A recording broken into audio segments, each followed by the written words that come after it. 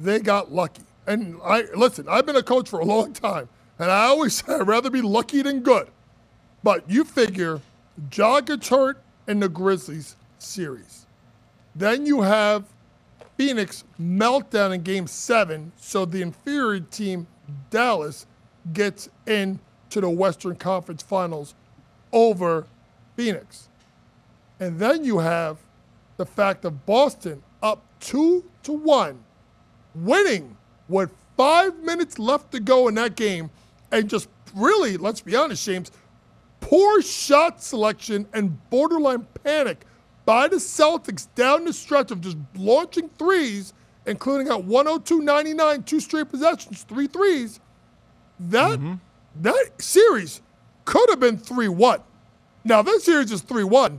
Your Boston Celtics, can't believe I'm saying this as a Knicks fan, they would be the NBA champions right now because there was no way that, Golden State was going to win 3 in a row. So if you take a look at that, that should mean that people are catching up to Golden State. It will be interesting, but there are other teams in the West you have to look at, namely the one we've talked about a couple of times you have on the board, and that's the Clippers.